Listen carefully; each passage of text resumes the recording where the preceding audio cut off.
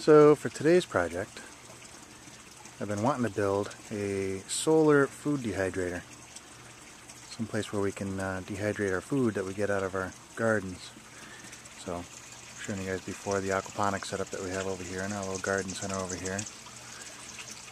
Made out of recycled shipping containers. And a tumbling composter we made. And now we have this, which we made out of a recycled shipping container, a couple of other pieces.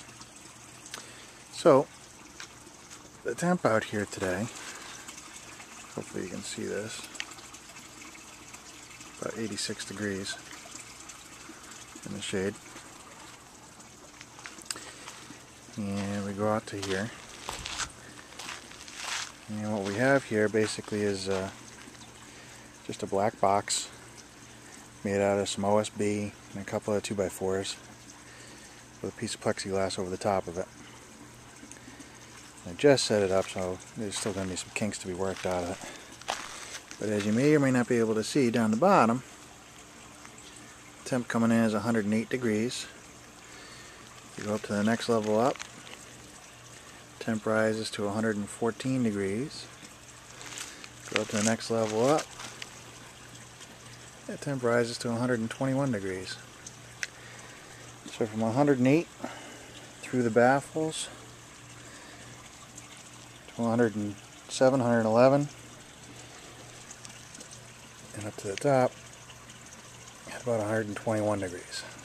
119 degrees, 121 degrees.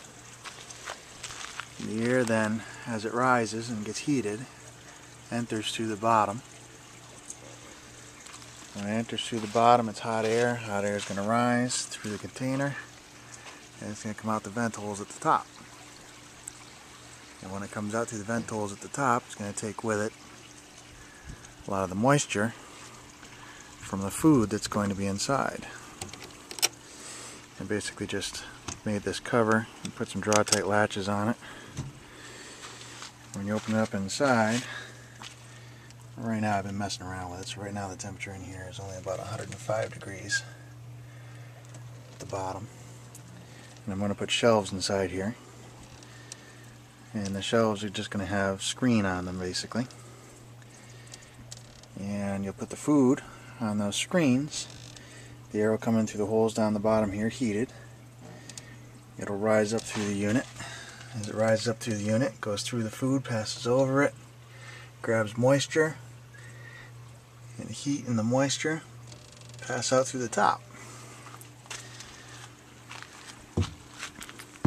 leaving you with nice dehydrated food by the sun.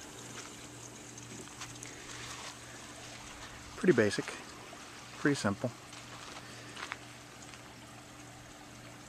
They're made almost entirely out of recycled parts.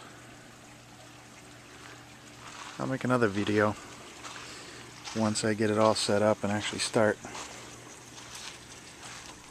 dehydrating food inside of it. Today was more or less just a proof of concept. Seems to be working. Thanks for watching.